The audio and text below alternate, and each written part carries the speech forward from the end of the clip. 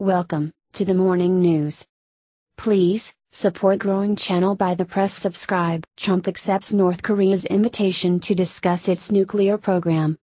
Washington, North Korea's leader, Kim Jong-un, has invited President Trump to meet for negotiations over its nuclear program, an audacious diplomatic overture that would bring together two strong-willed, idiosyncratic leaders who have traded threats of war. A South Korean official, Eui-yong, who conveyed the invitation, told reporters that Mr. Trump had accepted it and would meet with Mr. Kim by May.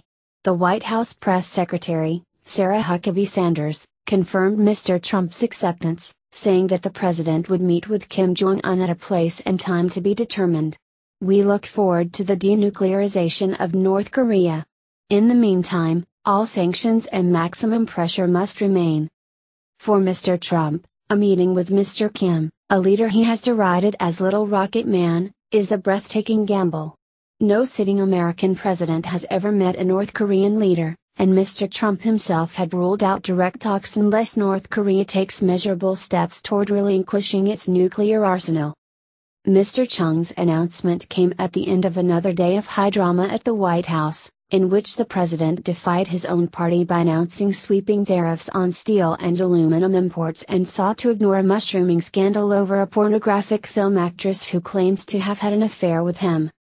This week, Mr. Chung, President Moon Jae-in's national security advisor, and his director of National Intelligence Service, Soo-hoon, made a two-day trip to North Korea, where they became the first South Korean officials to meet Mr. Kim. Mr. Kim made promises to the South Korean envoys, which Seoul hoped would meet the American conditions for starting a dialogue with North Korea.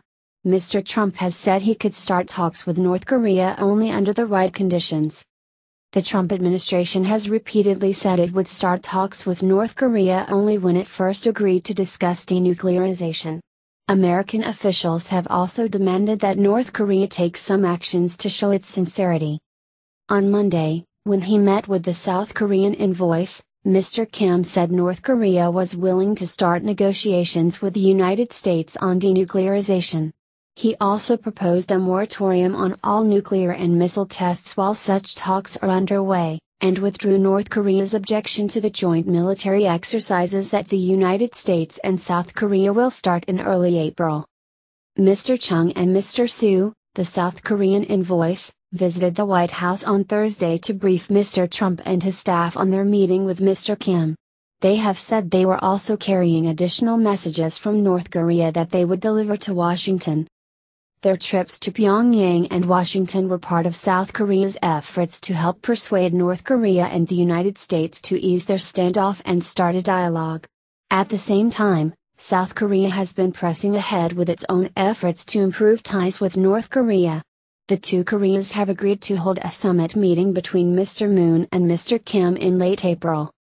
Since taking power in May last year, Mr. Moon, the South Korean leader, has repeatedly called for a dialogue with North Korea, even as Mr. Trump has escalated pressure on North Korea with increasingly harsh sanctions, more vigorous military maneuvers, and a string of hostile Twitter posts. Mr. Kim rattled the region last year with a series of nuclear and long-range missile tests. Then he suddenly responded to Mr. Moon's overtures for dialogue in his New Year's Day speech, in which he proposed talks with South Korea, saying he was willing to send athletes to the Winter Olympics in Pyeongchang, South Korea. North Korea sent hundreds of athletes, cheerleaders and singers to the games last month.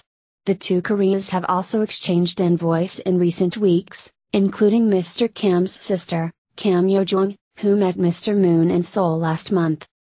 South Korea hoped to leverage the nascent inter-Korean date on create during the Olympics to help mediate a dialogue between Washington and Pyongyang and avoid the risk of military conflict on the Korean peninsula. If you like the video, give it a thumbs up and share it with your friends. Don't forget subscribe to the channel.